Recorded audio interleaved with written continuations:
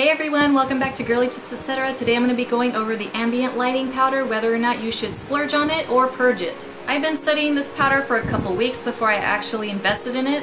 It's $45 at Sephora. That's a huge price tag to me, so it better do some dances and flips.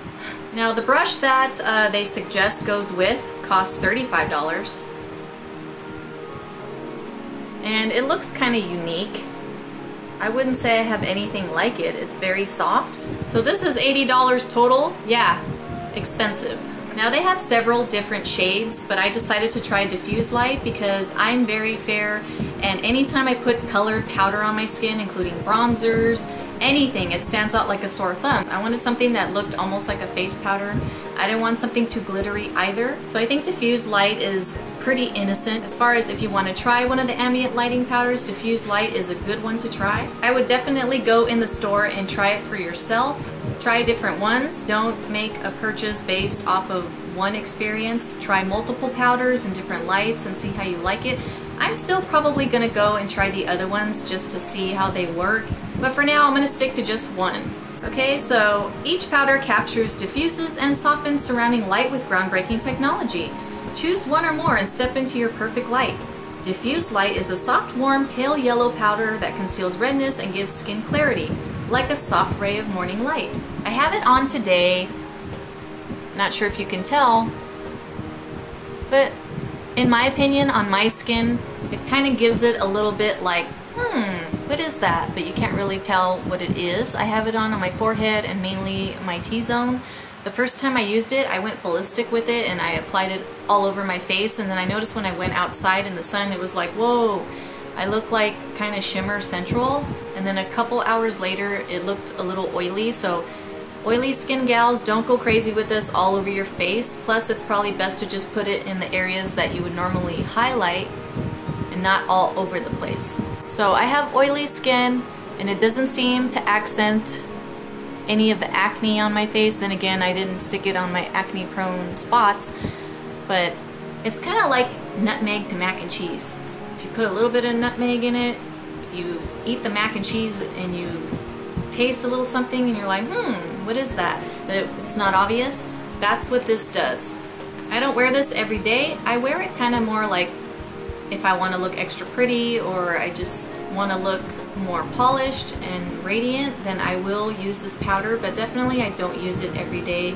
And it does not cause breakouts, and I am extremely acne prone, so I'm very pleased to say it does not cause breakouts. However, if you are acne prone, do double check the ingredients to make sure you're not going to react to any of them. Here's the powder up close.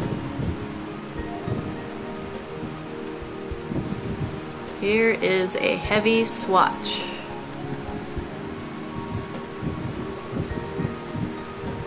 Okay, and I'm going to stick it across my nose. So you can see how it looks. See, it blends in pretty good. Now I'm going to apply this with the brush.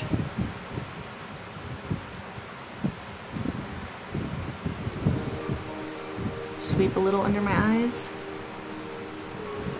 Do you notice a difference? Yes or no? Let me know.